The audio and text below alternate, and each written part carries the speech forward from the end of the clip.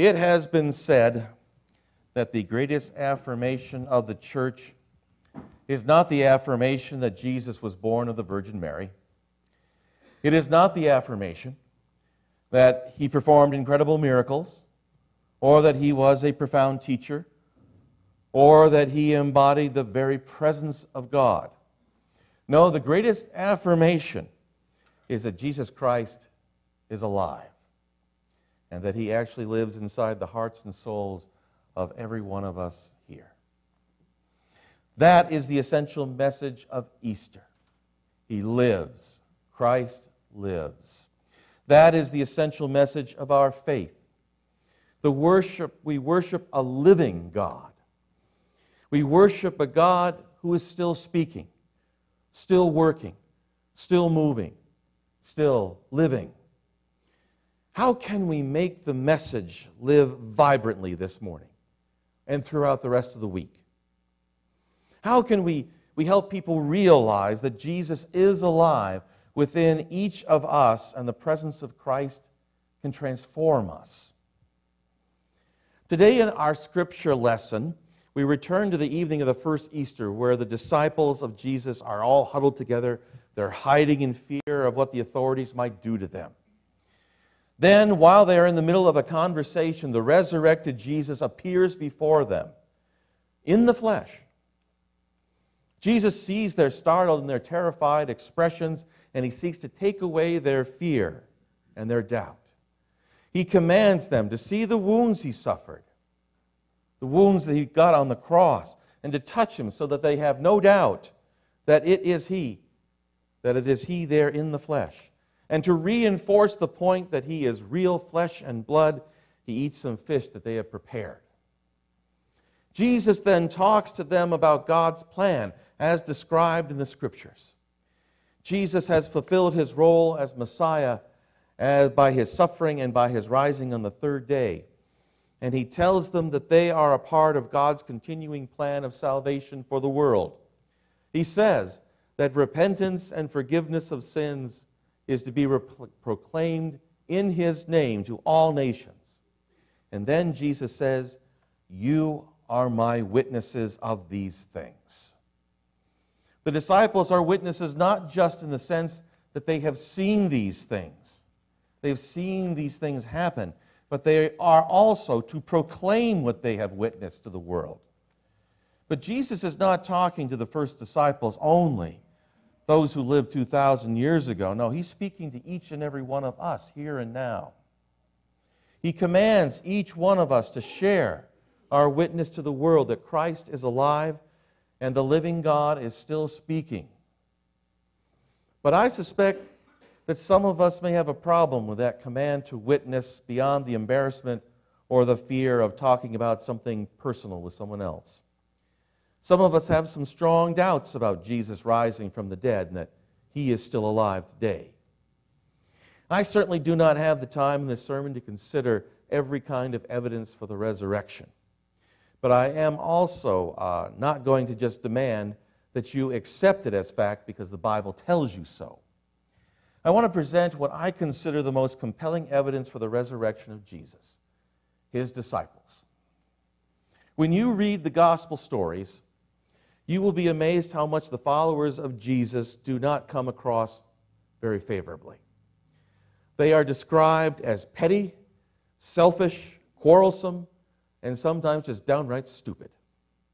Up until the death of Jesus on the cross, the disciples' understanding of Jesus is that he is their meal ticket to social and financial prosperity. They think that Jesus is going to be crowned King of Israel and that they are going to receive the fruit of his success by being so close to him. True to their character, when Jesus is arrested and tried, the disciples scatter. They flee in fear for their own lives. Even the bravest and boldest of the bunch, Simon Peter, denies that he ever knew Jesus. And when Jesus dies, the disciples all hide out in terror, fearing that they will be found.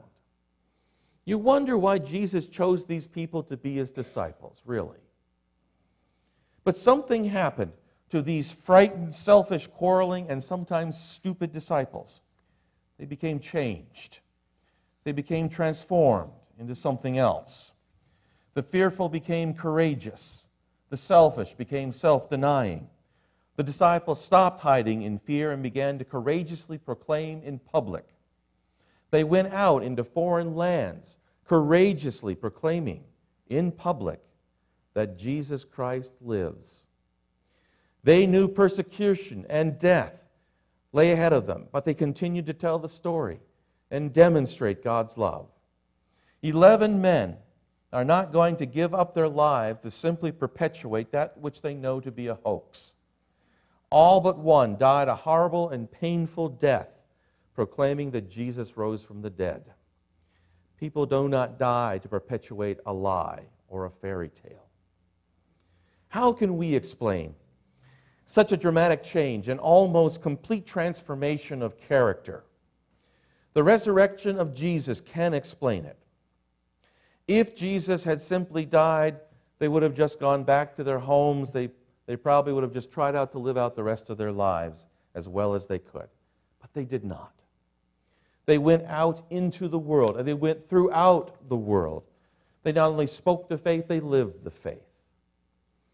Take also, for example, the Apostle Paul. To begin with, Paul persecuted the Christians, perhaps even killing some. But on the road to Damascus, something happened to him. Paul became a changed man who preached Christ rather than killing those who did. How could someone change from a vicious hater and a preacher to a preacher of love, if not for the touch of the risen Christ? And the real evidence of the resurrection of Jesus is a living proof, the living proof of lives that were forever changed.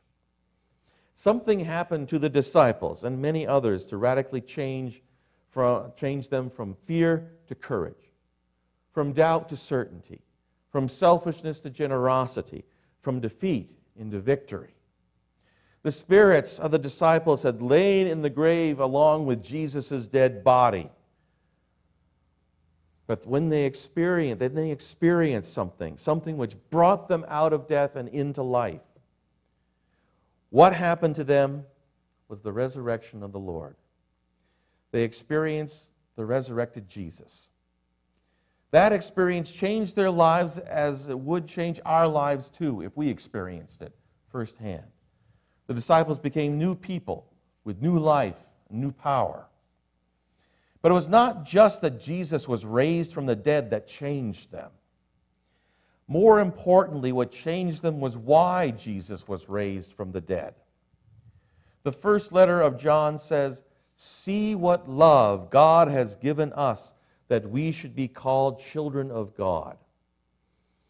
By the power of God's love, Jesus rose from the dead. By the death and resurrection of Jesus, God was showing us how much God loves us. What did Jesus do after being resurrected? Well, he went to the fearful and doubting disciples. He stood among them and he said to them, "Peace be with you." Jesus does not seek revenge for them forsaking him. He does not even scold them for leaving him. What does he do? He calms their fears. By the power of God's love, Jesus has returned to reestablish his peaceful and loving relationship with them. God has loved us, he's loved the disciples, and in spite of their failings, in spite of our failings, he claims us all as children of God. Being a child of God is something that's given to us.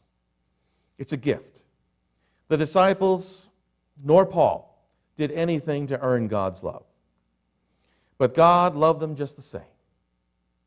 Being a child of God is not a matter of resolving some intellectual dilemma. It is based more on the acceptance of a mystery rather than understanding a theological principle. Being a child of God is not a matter of earning it by good behavior. It is a matter of God loving us enough to reveal God's own self to us. Yet even though being a child of God is a gift, we still have to accept that gift in order to have the gift. Even though God gives us the title of progeny, we must come to accept it, to believe it for ourselves. In order to accept God's gift, we must come to believe that God loves us.